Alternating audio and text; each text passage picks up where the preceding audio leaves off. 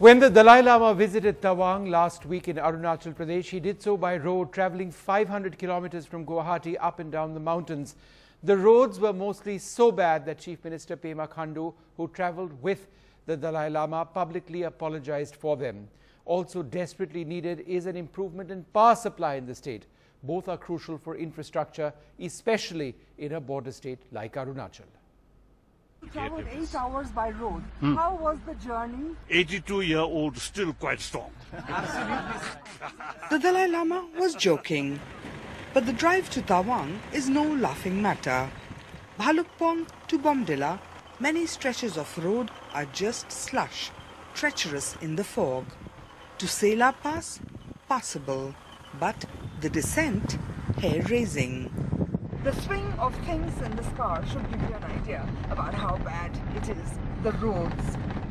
And believe it or not, it was much worse a couple of days ago when we went from Tawang to Bomdila to meet the Dalai Lama.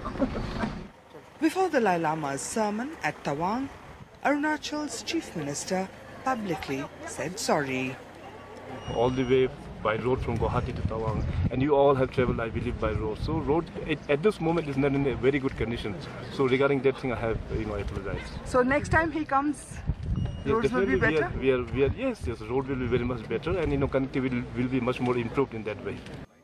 Locals say roads were much worse before. It's the power situation that's really going downhill. जो बिजली बनाने वाले जो plant लगे हैं वो उनको हमेशा पानी की प्रॉब्लम रहती है।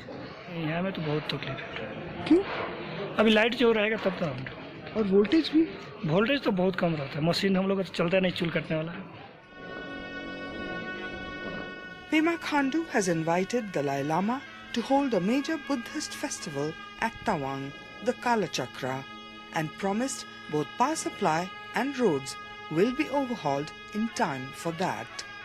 Tawang is hoping the monk will return soon.